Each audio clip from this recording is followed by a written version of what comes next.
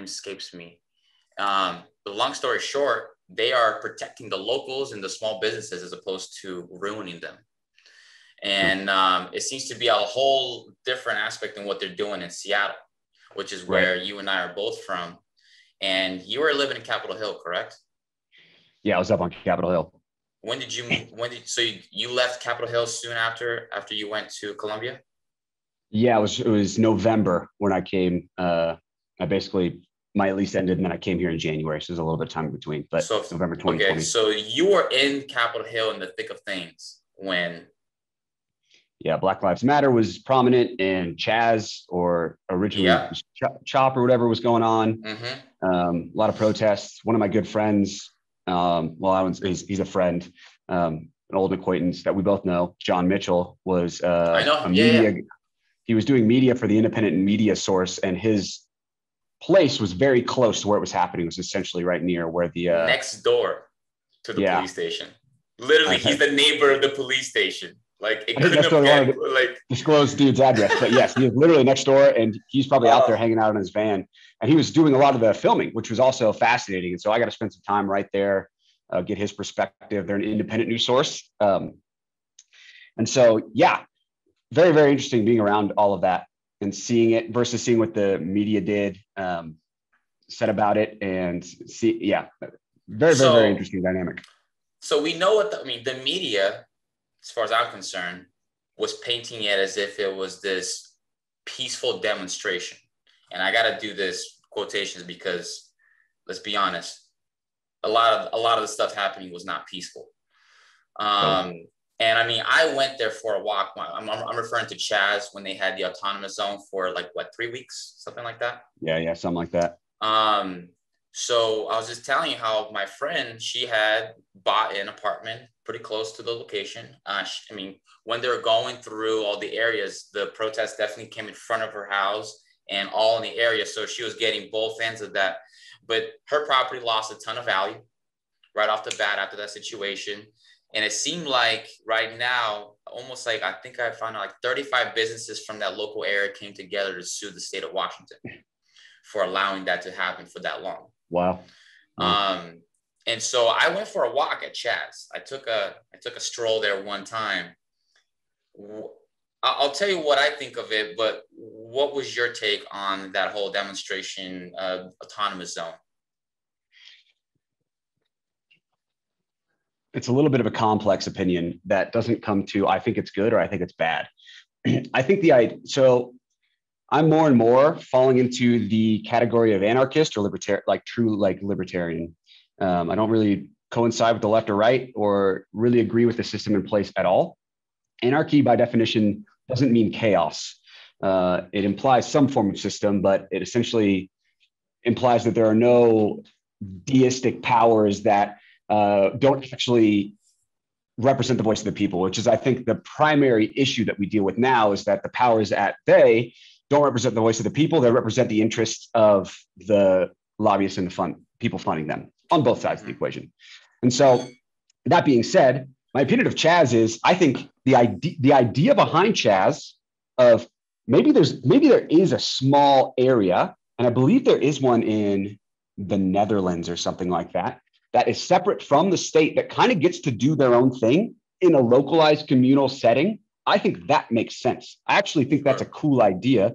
And you know what? They can figure it out for themselves without red tape, if there's a lot of essentially a decent amount of agreement there. Right. That's a good thing. That being said, it is complicated on how does that work.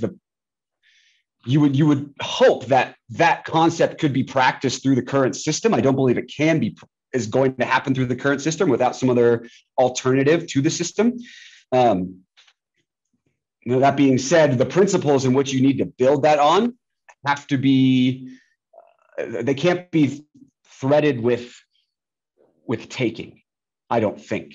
Yeah. That's how America was founded, right? And that's some of the main issues that people have with America is they took the land and raped and pillaged the Native Americans in terrible ways, and the retributions have not been hardly adequate. They took people from Africa And, so it was this taking mindset. And so, not that I think that necessarily the heart of CHAZ was to take, but they were taking.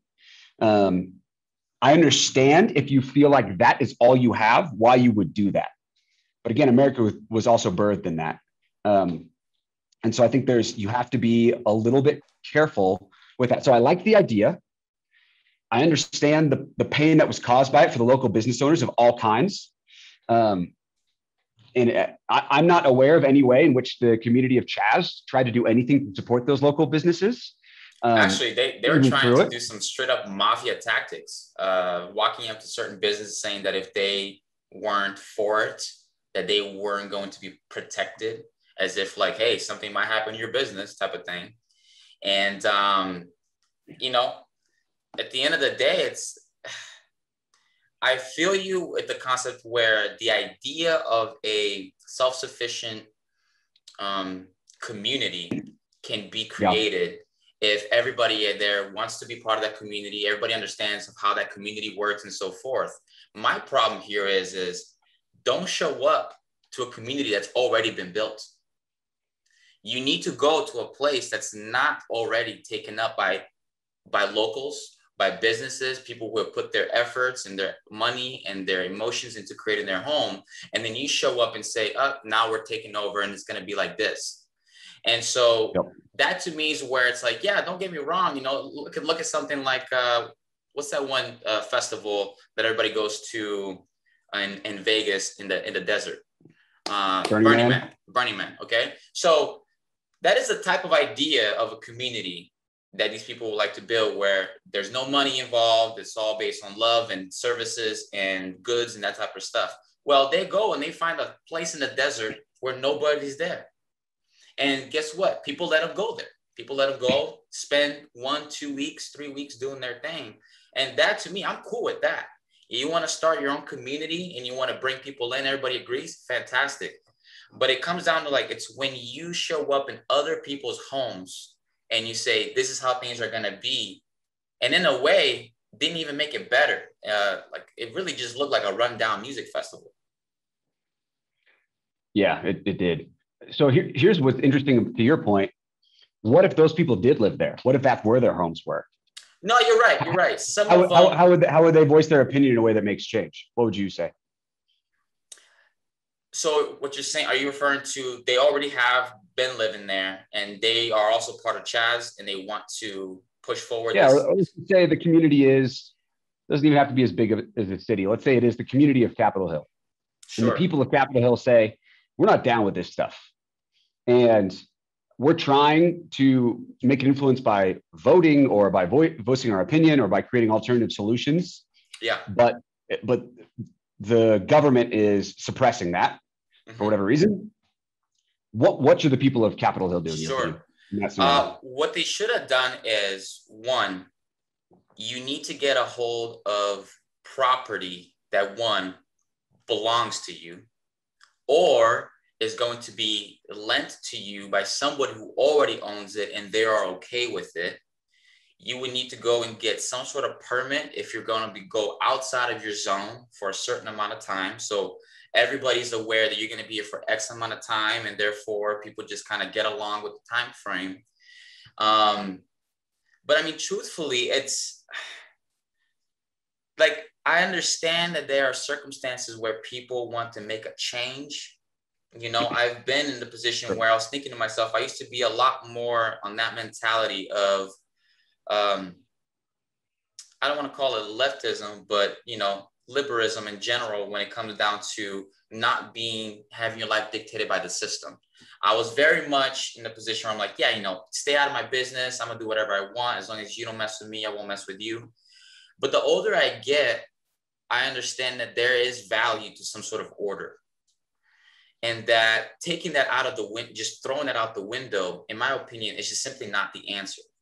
And it seemed like no matter how much the efforts were from these individuals pushing these movements, it seemed like there was a real lack of order.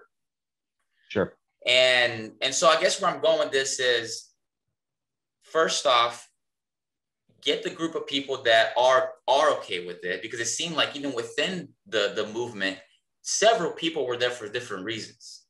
When I showed up there, it seemed like it was a mixed group of homeless people, hippies, Black Lives Matter, some people that came from outside the state just to check it out because they heard an autonomous zone got created, people coming from Oregon. And so it was a big mix, and it seemed like whatever the cause was, it wasn't a unified cause. It just seemed like there was like 6, 7 different main reasons as to why people were showing up. I'm here for free food. I'm here to hang out. I'm here to push BLM. And it seemed very chaotic in that sense. And so I would definitely say, one, create a singular movement that's actually pushing in one direction, and not just have a bunch of different groups just show up just because they're going to stick it to the man.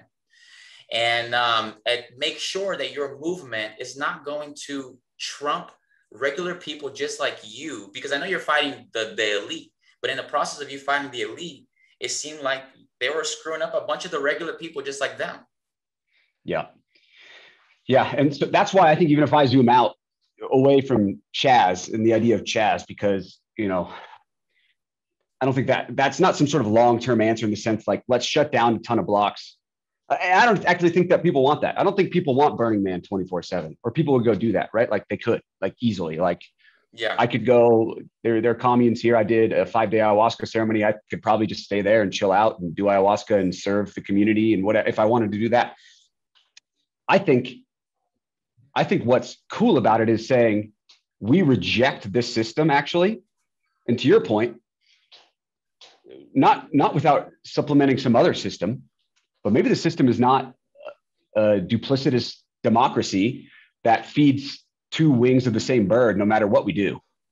And we just we want to shoot the bird. That's what we want to do.